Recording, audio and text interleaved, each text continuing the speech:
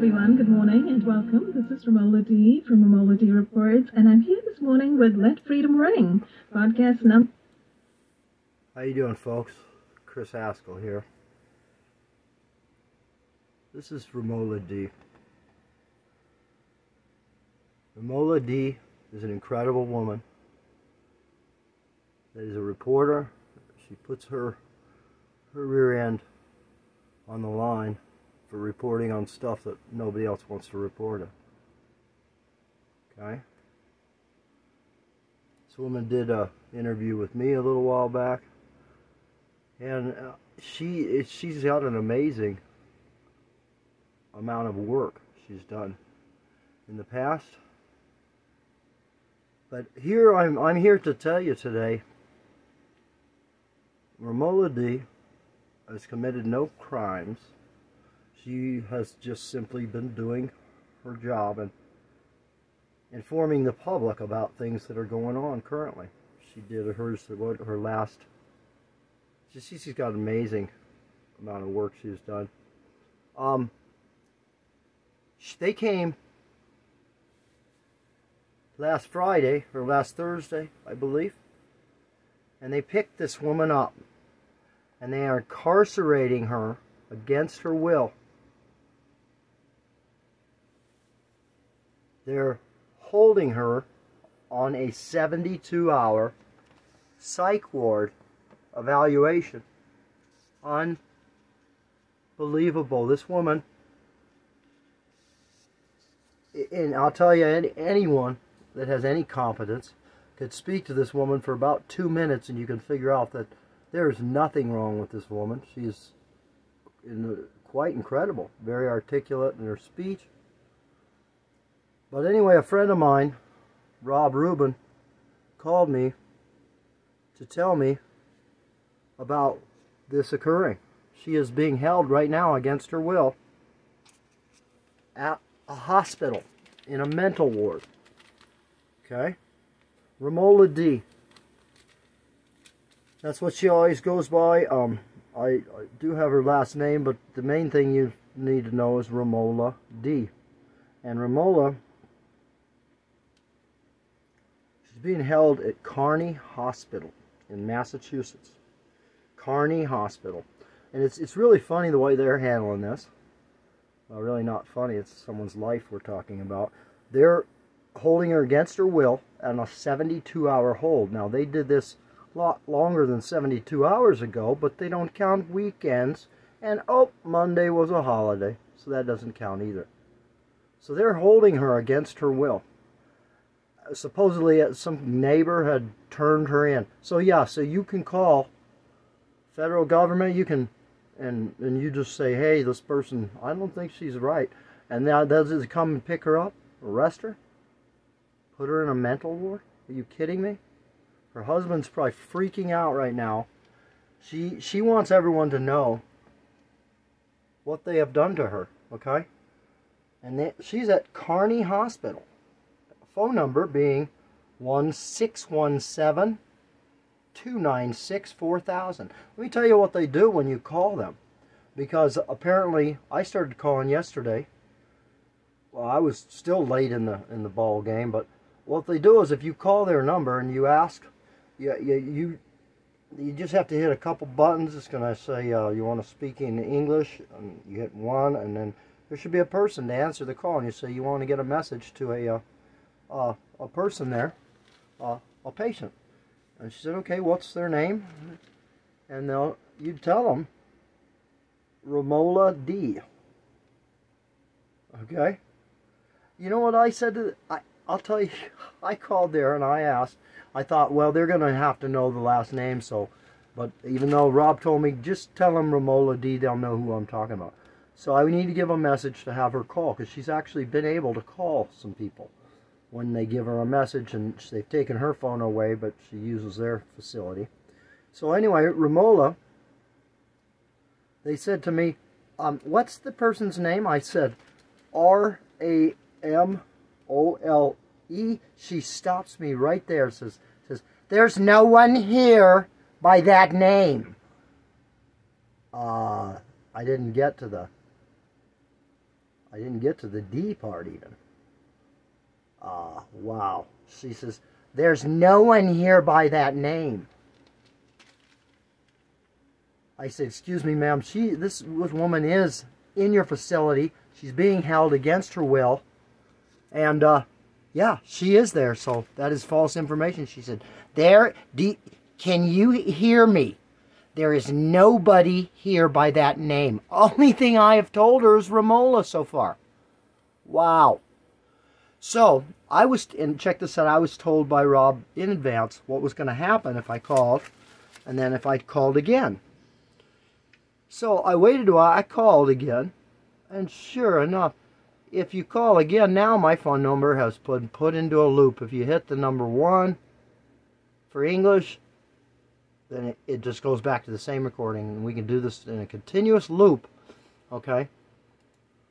I mean, this woman has done videos up to recent stuff about the vaccines and their harms, and the fact that that's just genocide, and then she, I don't know if it was uploaded yet, but she did an FBI one with a whistleblower or something to that effect. So, unbelievable that they can do this. Folks, it's time for people to stand up, and if anybody knows who this Ramola D, and if you didn't, and this is the first you heard of her, please go on her website and go check out her stuff. All you gotta do is put in Ramola D, and it'll at least bring you up to some stuff. But I heard, watch this, I'm gonna go to YouTube, because I heard there's even videos about her. This is the video she did. But I am going to go to YouTube and see about, is there a result when you search? So I was told, and usually this information is usually right, I'm going to search Ramola D, and what we're going to do here, oh boy, I don't know if I can do this while holding the video. Look at it, hey, it even came up as Ramola D. Okay, and let's see what happens. It should come up right. If it was doing it right, it'd show us the most current video with Ramola D's being mentioned in it, right? Yeah, well, no, this is a year old. Okay, so anyway, of course, the search didn't come up right. But I already did it. Oh, darn it, I lost it. Okay, so Ramola D didn't come up with that, but if you do have the name, here it is, Ramola D placed in psych ward on 72-hour hold. You will be at Never Lose Truths video. And yeah, I guess it didn't know the search results, just didn't know about that video. It was current, yeah. Anyway, so you go watch that video, and it's telling you the same thing I am, maybe more information. So look it up. It's on Truth Never Lose Truths video. Oh gosh, I can't even think straight, man. I am so pissed off. So folks, if you don't, when you hear something like this, we got this woman who is just an incredible woman. If you hear about this opening, you don't just sit there and you just hold this information, or even just tell people. You need to do something, because folks, when they come for you, okay, and then you look outside your own door, and they're there for you, they're there to pick you up, lots of help from the federal police, it's too late at that point. Okay, do you understand? It's time to get up and do something. And I'm going to do more than just these phone calls, okay? Well, I'm going to call again, but now I can't get through because it just puts me to the loop. So here, yeah, by the way, folks, so here's all you got to do. When you call that number being, it's Kearney Hospital, 617-296-4000, 296-4000, that's area code 617. Just go ahead and dial 296-4001. And guess what? It's going to work again. And then when they block you on that one, then you got to use 4002. So I'm gathering they've gotten a few hundred phone calls, and they need to get more. Because if you know what? How about we inform the folks that are answering the phone that yes, matter of fact, anybody involved in the partaking of an illegal detainment will be charged with criminal charges, felonies. And that's her. If we find that she's even lying to us, that woman working at the hospital needs to be held on criminal charges here. Felony criminal charges. So I explained it to the woman. She wasn't really happy about it. I said, ma'am, just for legal reasons, first I want to let you know this phone call is being recorded. But for the purpose of the lawsuit, I want you to understand that you will be held yourself on criminal charges for lying to the public about individuals or being involved in the illegal incarceration of her. They didn't like that. Yeah. She hung up, and I don't know, I'm just waiting for them to show up at my friggin' door. But folks, this is ridiculous. This is what happens. When? Right now. You have no freedoms. We have no freedoms, folks. This woman is the most competent woman I've probably ever met in my life. Anybody with a half a brain can figure this out. Folks, Ramola D wants everyone to know that she is right now incarcerated in a psych ward. She's at Carney Hospital, Massachusetts. Carney, C-A-R-N-E-Y. There's other letters going around. My friend, I want to give him a shout out, Rob Rubin, for letting me know about this. I'm just pissed. This is bullshit. I don't care if they come and take me to jail for my actions. Okay? Because it's the last chance you got, folks, when this is going on. Okay? So you're going to wait? Or you're one of the other sheeple that do nothing? Well, God, this is not right.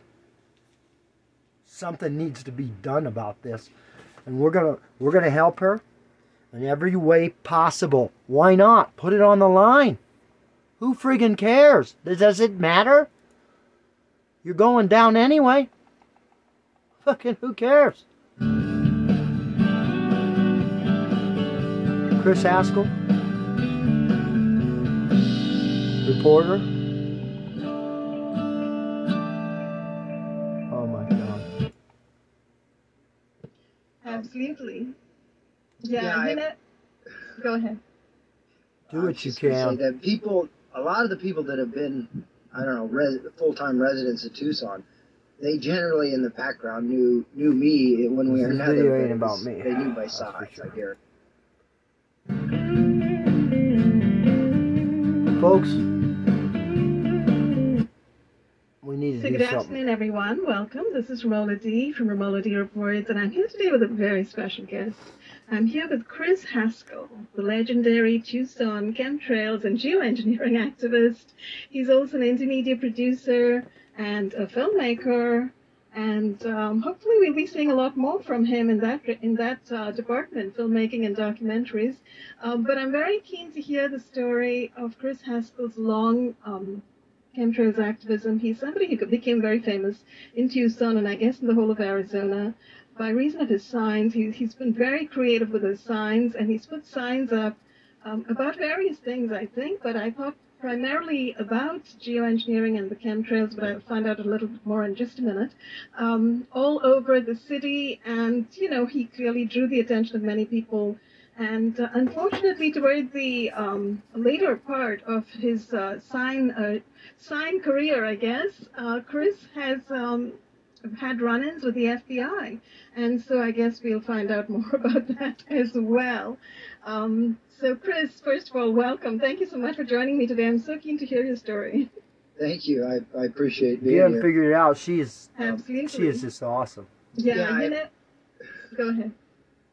I was just going to say that a lot of the people that have been, I don't know, full-time residents of Tucson, okay, they folks, generally in the background, we got to do something. Me one way or another, but we got to do something for her. Sides, And you know, why I'm even bothering to make this video makes me just wonder. You know what shadow banning is? If you don't really know what it means, is they'll take your channel and they'll make sure it's basically no one's going to see it. So I understand that this video is probably only be seen by about 23 people. But I need to get that message out. It is my duty to anyone that I can. And this is my media platform, even though they've shut it down. You can't even find my videos when you know the name of them directly. But I'm not going to sit here and do nothing when this happens to our fellow patriots. And she's one of the best I know. Have a good day. Rob, you're calling me right now.